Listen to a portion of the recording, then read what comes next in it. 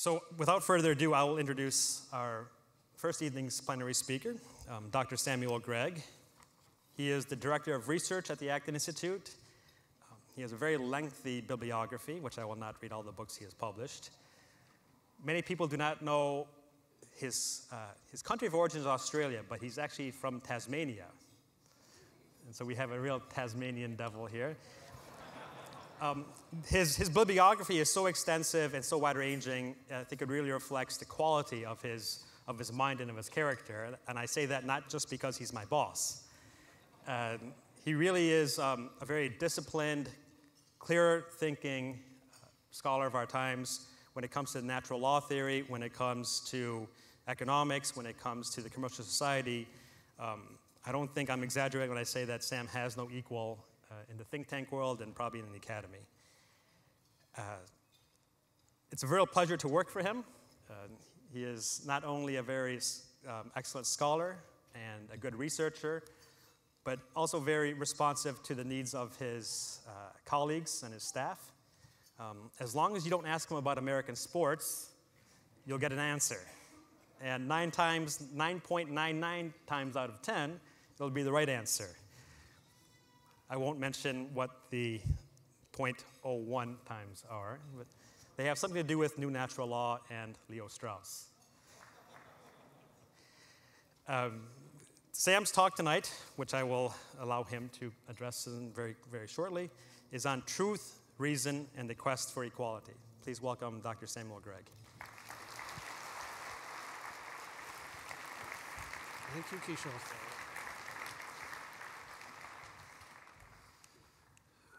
Thank you very much, Kishore, for that kind introduction. I really like the beard, by the way. It's quite something. Well, it's a great pleasure, of course, to be here once again at Acton University. And I am, of course, deeply conscious of one thing. And that one thing is that all that lies between almost 1,000 people from more than 50 countries and the bar is me.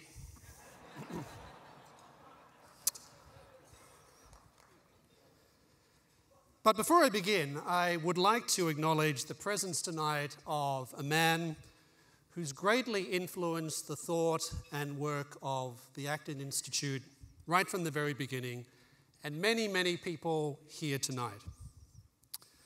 And that is the author of, among other books, The Spirit of Democratic Capitalism, Ambassador Michael Novak.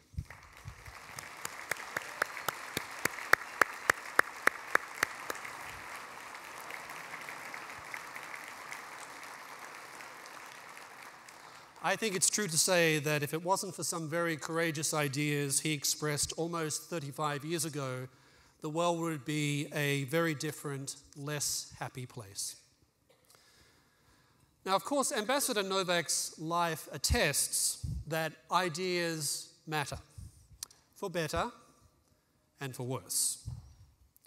And bad ideas, or confused ideas, or ideas driven by sentiment, can take us seriously away from what really matters, which is the truth about reality. Hence the title of my remarks tonight, Truth, Reason, and the Quest for Equality. Now, the place I'd like to begin is with a question we at Acton are often asked, and that question is this: why is this event called Acton University? In particular, why do we use the word university? After all, no degrees are offered or given. There's no grading of participants. There's no tests which people have to pass. And there's no tenure track for faculty to agonize about. But perhaps the best way of explaining why we use the word university is to recall the origins of the university and its purpose. This is, I think, very well summed up in the mottos of two very famous universities. One of these was founded in the New World, more or less at the beginning of the Enlightenment. The second was established more or less at the beginning of the Middle Ages. Now, the first of these institutions, these universities, Harvard University, has as its motto, veritas, truth. Not diversity, not justice, not utility, not equality, and not even liberty. No, the motto is truth. The second institution, Oxford University, has as its motto, Dominus Illuminatio Mea. Now, many of you already know that this comes from the first sentence of Psalm 27. The Lord is my light. Now, light, as many of you know, has particular meaning in the Hebrew and Christian scriptures. Light conveys the idea that the world is in fact contingent upon God, that things radiate because of their constant dependence upon God's original creative act. Light also implies good over evil, justice over injustice, being over nothingness, freedom over slavery, truth over lies. But perhaps above all, light in the scriptures is an intimation of reason. The divine reason that is God himself, and the natural reason that reflects the imprint of God's reason upon man. An idea that's captured in the language of image, of man as the image of God. Now, this, I think, is very important when it comes to understanding why universities such as Harvard and Oxford, such as Cambridge and Prague, such as Bologna and Salamanca and the Sorbonne, why they began in the first place. But why did this happen? Why didn't this happen in the ancient world? What motivated people to come together to these places to learn? What did they want? What were they seeking? Well, they weren't founded because people were consciously trying to create something called a university, or because they were trying to create something called civilization, or because they wanted to make a profit, or because they thought that learning would enable them to just banish suffering from the face of the earth. No. These institutions, these universities, were founded for a more basic reason. The people who established these universities, these institutions, were for the most part clergy and monks. And they were seeking God. They were seeking the definitive and the lasting that precedes everything else that's provisional and temporal. And it wasn't a search into total darkness. They believed God himself had provided signposts to the truth in the Hebrew and Christian scriptures. In other words, the university enterprise began from a longing for God, from a love of the Word, the Logos, and from a desire to explore this Word in all its dimensions. Through knowing this word, the monks believed, man would come to a greater understanding of the Logos. The same Logos who's imprinted his logic, his reason, on man's logic and man's reason. So the monks were confident that reasoned, disciplined exploration of the truth about reality, metaphysical reality, theological reality, philosophical reality, scientific reality, and economic reality. They believed that this would lead them closer to fuller knowledge of the Logos himself. Now, this search, the monks knew, couldn't be undertaken as a solitary exercise. It wasn't a coincidence that, just as in the Jewish rabbinical schools, ancient texts were studied together in these embryonic universities, just as prayer was done together in synagogues and monasteries. And the monks didn't limit their collaboration to the people of their time.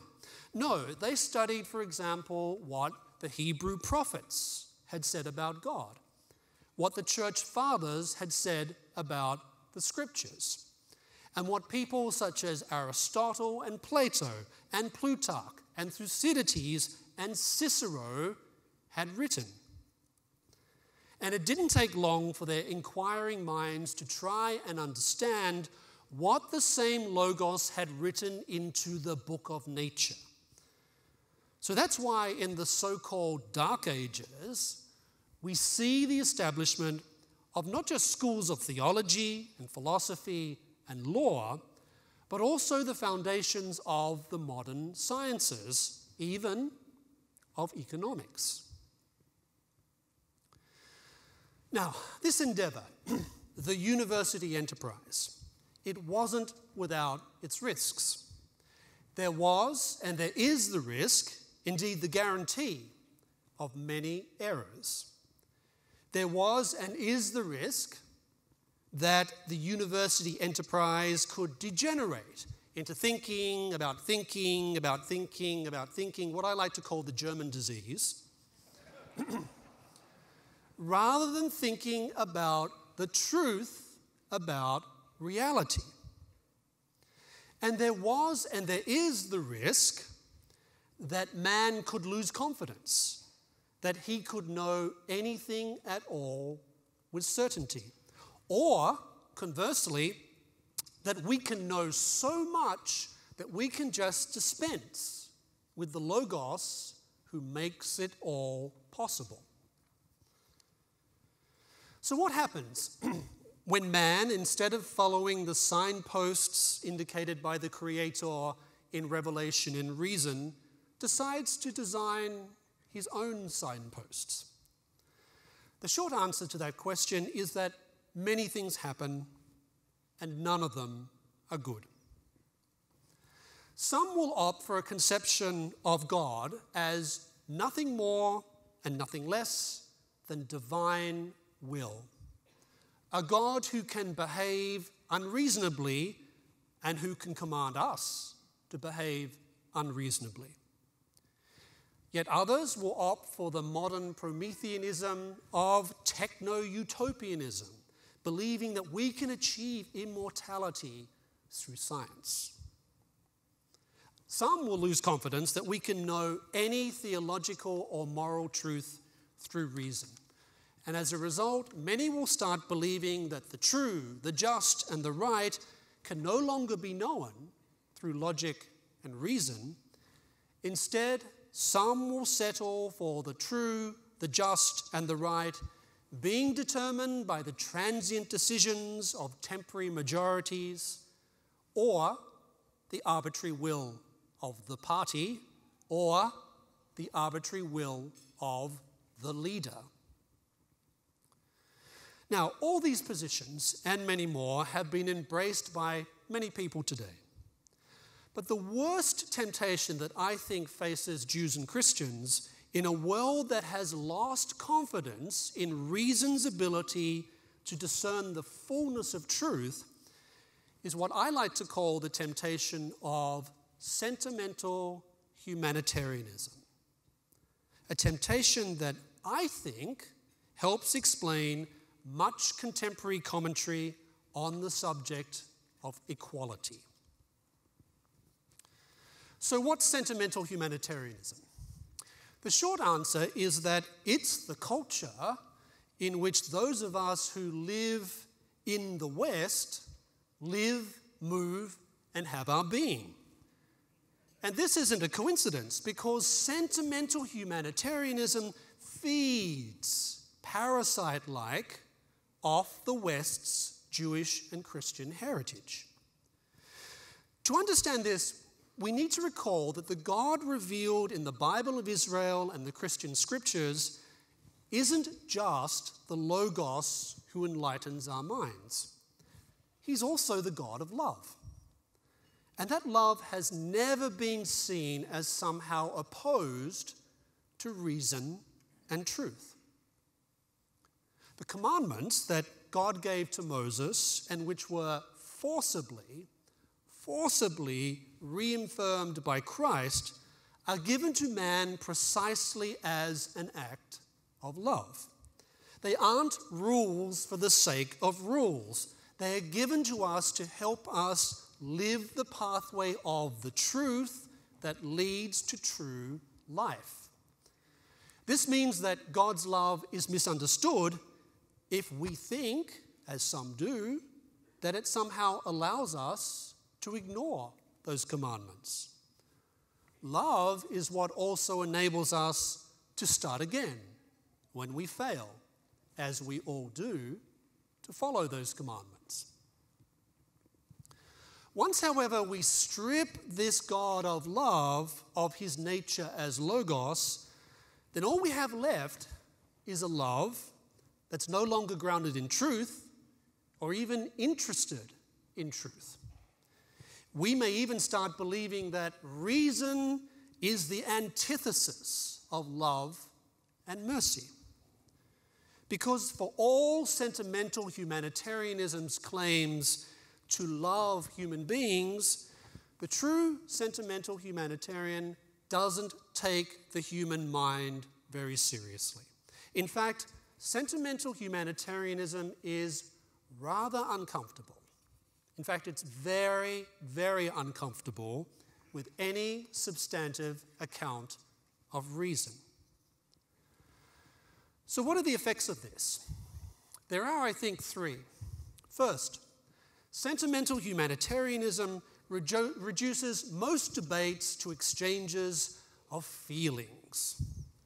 You know you're talking with a sentimental humanitarian when someone responds to your argument with expressions like, well, I just feel that, or you can't say that, or today's ultimate trump card, that's hurtful. Sometimes articulated as, that offends me. Well, as the British novelist Ian McEwan recently told a group of American graduate students, quote, there's nothing virtuous about being offended, end quote. Second, sentimental humanitarianism facilitates naivety about what is, after all, a fallen world. Sentimental humanitarians tend to think that everyone is of goodwill and we can dialogue with anyone about anything. Now, one would have thought that the 20th century would have cured Jews and Christians of such illusions. But sentimental humanitarianism blinds us to the fact that there are people with whom dialogue is impossible. There's nothing, for example, to discuss with ISIS. Nothing. Its creed is submit or die. The only thing ISIS is willing to discuss is the terms of your surrender or your degree of dimitude. A third effect of sentimental humanitarianism is its refusal to take reason seriously means we don't take free choice seriously. Instead, we start believing that all evil in the world emanates from poor education or unjust structures or the current fashionable explanation for all the world's ills, inequality. Now, structures, laws, and policies do matter. They do matter. But in the end, the choice to behead someone or kidnap people's daughters or incarcerate enemies of the revolution in a gulag or herd Jews into gas chambers is a free choice to do evil that can't be explained away by the fact that someone else is wealthier than you. So this leads me to the third part of my remarks tonight, a subject which seems to be given such attention today that some might describe it as mildly obsessive. And this is the topic of inequality, especially economic inequality. Now, we all know that when it comes to the Jewish and Christian view of man, there's certainly a place for equality. So what's the fundamental understanding of equality articulated in the Hebrew and Christian scriptures? It's important to remember that it's not about the obliteration of difference, whether it's cultural, economic, or social differences. It's not about sameness. It's not about saying that all choices are equally valid and who am I to judge. For Jews and Christians, equality is essentially about human dignity. Now, dignity happens to be a highly overused word today, and usually for reasons that have nothing to do with human dignity and everything to do with promoting causes that actually undermine human dignity. There's a reason why every euthanasia organization in the world has the word dignity in its title. But theologically speaking, dignity is expressed in the notion of the imago Dei, that all humans, without exception, are a reflection of God from conception onwards. But the best philosophical definition I've ever read of human dignity was written by one of the 20th century's great philosophers, Elizabeth Anscombe. Put in simple terms, she said human dignity means two things. First, there are no superhumans, there are no subhumans. There are just humans. And these humans are equal by virtue of the fact that they all share the same human substance. The second idea conveyed by dignity is that all humans are all intrinsically superior to the rest of the created world. Not everyone, however, understands equality today in quite this way. In fact, much of the way that equality is discussed right now simply doesn't meet basic tests of reason. This is especially true when it comes to the subject of economic inequality. Back in November 2013, a line appeared in a document issued in the name of a rather important Christian leader. This line read, quote, "Inequality is the root of social ills," end quote. Now, I'm focusing on this expression because the context of that remark was a discussion of economics and economic inequality. But let's consider the statement in itself. Quote, "Inequality is the root of social ills," end quote. Well, on many levels, that statement certainly puzzles me. Why? Well, first, the root of social ills is not inequality. The primary root of social ills, of all our problems, of all evil, are sin, our fallenness, our choices to sin, and the fact that we and this world are not perfect and we will never be perfect. Second, the statement implies inequality is somehow intrinsically unjust. Yet, many forms of inequality are not unjust. I wish, for example, that I was the greatest soccer player in the world. But I'm not. I'm really not. Diego Maradona, no matter how old and crazy he may be, is always going to be a better soccer player than me. That's the Argentines. So Diego and I are unequal. We're very, very unequal in our ability to play soccer. This inequality of talent between Diego and myself, however, is not an injustice. It's not a social ill. It's not a personal evil. It's simply a result of the fact that as great minds ranging from Maimonides to Aquinas to James Madison have written, God gave everyone different talents. That means that all of us are naturally unequal in many ways, and that we are meant to be unequal in many ways. Third, some forms of inequality are, in fact, just, including some forms of economic inequality. Some people have more possessions than others because, in many cases, they've taken risks and they've worked harder than those who have taken no risks or who have been lazy. Fourth, economic inequality is not the same thing as poverty. I'll say that again.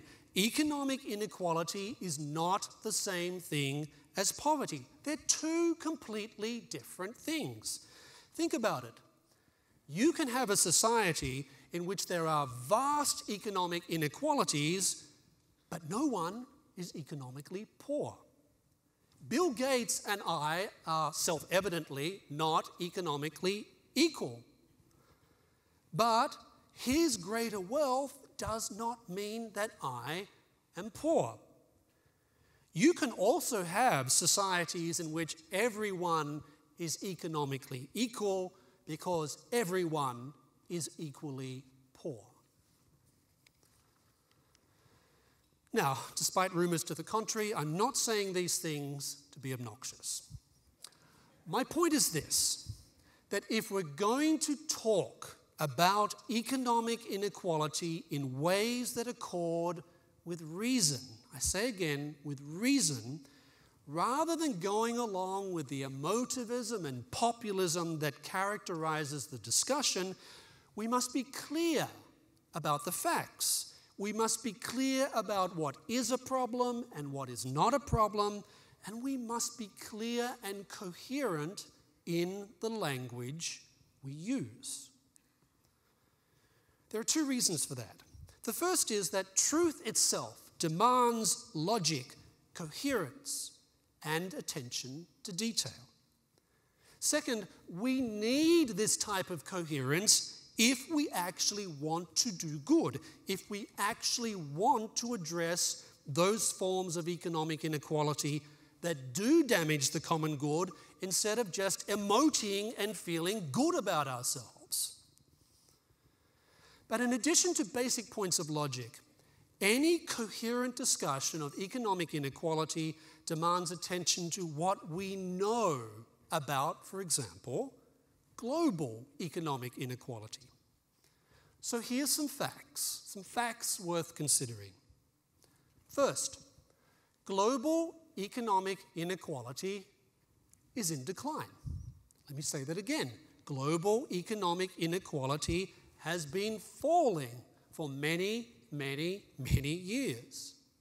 Since the 1980s, more nations have integrated themselves into global markets, and that's resulted in a more economically prosperous and equal world than at any previous time in recorded history. Yes, vast economic inequalities continue to exist today, but there's much evidence that shows that global economic inequality is falling. Between 2005 and 2010, 5 years, for example, the total number of poor people in the world declined from 1.3 billion to less than 900 million. In other words, approximately 400 million people escaped poverty in a 5-year period. So how has that poverty reduction occurred? Well, it's occurred primarily because 2.6 billion people in East Asia are wealthier than they used to be. Their economies are also growing faster than Western economies, and that means that the income gap between the West and the rest of the world is falling. By allowing people to exercise economic initiative and sell their goods and services freely in the global marketplace, East Asian nations allowed more people to create more wealth and reduce global economic inequality in the process. So why am I stressing this point? I'm stressing this point because I think that many people of faith, many good people of faith, seem very, very reluctant to acknowledge these truths. Why, I often ask, are we so reluctant to acknowledge that economic globalization, for all its problems, has made life materially better, longer, and healthier for millions of people, including millions who were once poor? A second set of facts. We should also ask ourselves, what happens when governments focus all their attention, all their efforts on reducing economic inequality? Because if inequality is the root of social ills, which it isn't, then that's what governments should presumably do. Well, we know what happens. Take, for example, Venezuela. Economic inequality has fallen in Venezuela over the past 10 years. And economic inequality has fallen because the wealthy have fled Venezuela and taken their assets with them. The middle class in Venezuela is getting poorer as the government resorts more and more to what Venezuela's bishops earlier this year courageously described as policies of totalitarianism and socialism. So what about the poor in Venezuela, you might ask? Well, the poor in Venezuela are also becoming poorer, but at a slower rate than everyone else. So yes, economic inequality has certainly fallen in Venezuela, but everyone is worse off and the country is in chaos. A third factor we should consider is that taking economic inequality seriously means taking seriously what we know reduces poverty. Let me put it this way. If you accept that ongoing economic growth is indispensable for taking increasing numbers of people out of poverty and keeping them out of poverty, then you have to accept a certain degree of economic inequality in society. Put another way, if you want the economy to grow, you need people who are hard workers, who are skilled, and who are risk takers. And we know, as Adam Smith knew, but also as Aristotle knew and as Aquinas knew, that the prospect of greater wealth does motivate many people to work harder and to take risks. That means they have to be rewarded for their hard work and for their risk-taking. And guess what? Such rewards inevitably lead to economic inequality. Now, people and governments can choose to deny that incentives matter when it comes to wealth creation. Governments can even use their power to radically reduce levels of economic inequality. That's what populist governments have tried to do everywhere. And look at the results. More poverty, extreme political polarization, and shocking levels of violence that some people sitting here tonight have personally experienced. In some cases, it seems that such governments don't care if the poor become poorer, just as long as those income and wealth gaps get smaller. Now, does this mean that I think all forms of economic inequality are justified? Absolutely not. One, for example, that I think that's completely unjustified is the inequality that owes nothing to meeting consumer demand, nothing to risk-taking, and everything to being close to the government. Some of you may be interested to know that 7 out of the 10 richest counties in America, 7 out of the 10 richest counties are in the suburbs of Washington, D.C. And what does Washington, D.C. produce in economic terms? The answer is nothing. Nothing. Nothing except for rules and regulations and bureaucracy. So, where do we go from here? There's no doubt in my mind that our contemporary debates about economic inequality, whether here in America, whether in one of the more than 50 countries represented here tonight, or even on a global level, these debates are not going away anytime soon. There are times in history when an idea gets a grip on a culture, on people's imaginations, so much so that even the very best of arguments can't dislodge it. There is, however, one thing, and only one thing, that I think serves as a long-term antidote to honest errors, to not so honest rationalizations, to wishful thinking, to despair, to utopianism, and to the sheer laziness of skepticism and relativism.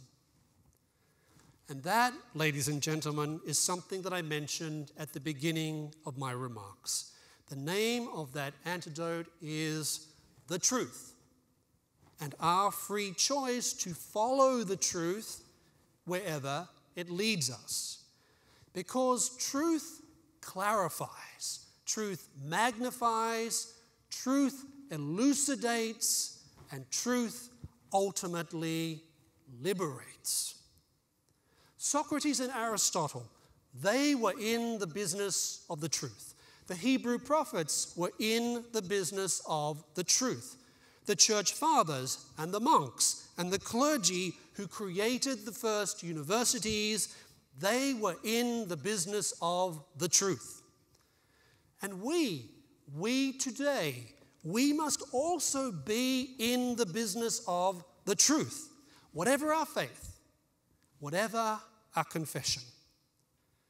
Because despite the fog of sentimental humanitarianism, despite the haze of sluggish relativism, and despite the paralysis of political correctness that shrouds our world, I still think the truth has a chance. And I think the truth still has a chance because the truth is in harmony with what we are as human beings. Yes, the truth may be hard. Yes, the truth means we all have to change aspects of our lives. Yes, the truth means we must face up to logical, empirical, and economic facts about, for instance, inequality. Truths that challenge the lazy existing consensus about this and so many other subjects. And yes, sometimes the truth means we must make sacrifices, just as millions of Christians today find themselves doing in Africa and in Asia, and above all, in the Middle East.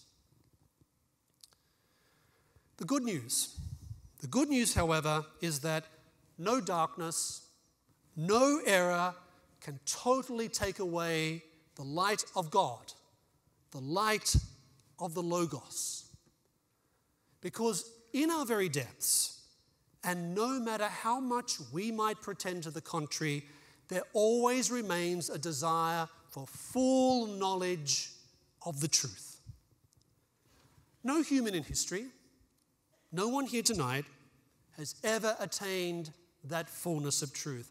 Otherwise, they would have become, as Satan said in the garden, like God. But that's what we're here for, here at Acton University, to discuss with each other, to argue with each other, to dispute with each other what is the truth.